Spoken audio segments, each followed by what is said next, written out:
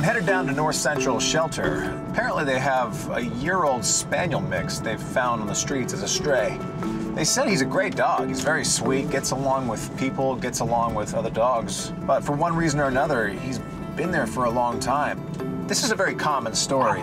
The shelters are completely overflowing with dogs that really good dogs constantly get overlooked.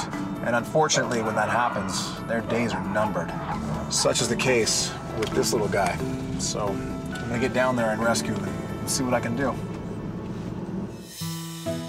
Even from behind bars, Bean's sweet nature shines through. Hi, I heard about you. I heard about you. I heard about you. Yeah. You always kiss like that? My invitation in. Make some room. All right. Okay, I know. You're friendly. Okay, I see that. Okay. I just counted 58 kisses. Huh? 59, 60. All right. I'm convinced. Come on.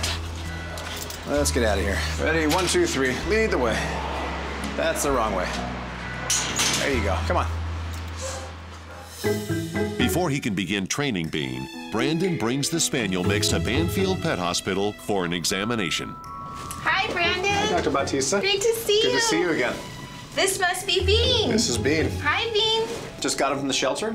Yeah. And here's what I do know about him. Hi, the Bean. shelter said that he had a case of worms. Apparently they gave him medication and it's been taken care of. Okay, But good. besides the usual checkup that I'd like you to give him, I'd like you to confirm that it's been taken care of. Absolutely. We definitely want to make sure that he doesn't have worms. Perfect.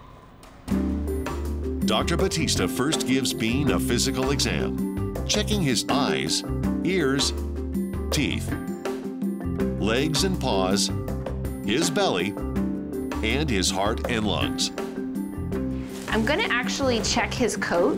Worms that we most commonly see will fall into 2 categories, one of them being tapeworms. When they come out, they actually can look like little white pieces of rice that move, and then they dry up into little sesame seeds, and sometimes you'll see those around the bottom. The other kind of worm we sometimes will see, it's called a roundworm. It'll look more like what you would expect a worm to look like. I don't see any obvious worms on Bean right now, but it's really important that we still go ahead and do a fecal flotation test. We'll be able to check for any eggs, and any eggs will be evidence that worms are present, okay? Perfect. And it's gonna take about 15 minutes to get the results. Perfect. How do you do? So great news, his test was negative. So that means the shelter's treatment for him was effective. If Bean has had tapeworms before, he got that from ingesting a flea. So we're gonna send him home with a flea and tick preventive. You're gonna use it year-round on him so that it'll protect him from fleas. Additionally, when he comes back in about 6 months, we'll do another fecal flotation test.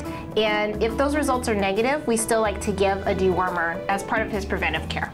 And other than that, he's in great health. He's safe to take to the ranch and begin training? Yes? Perfect. Thanks, Dr. Batista. You're welcome. Good to see you, Brandon. You too. Bye, Bean. Come on.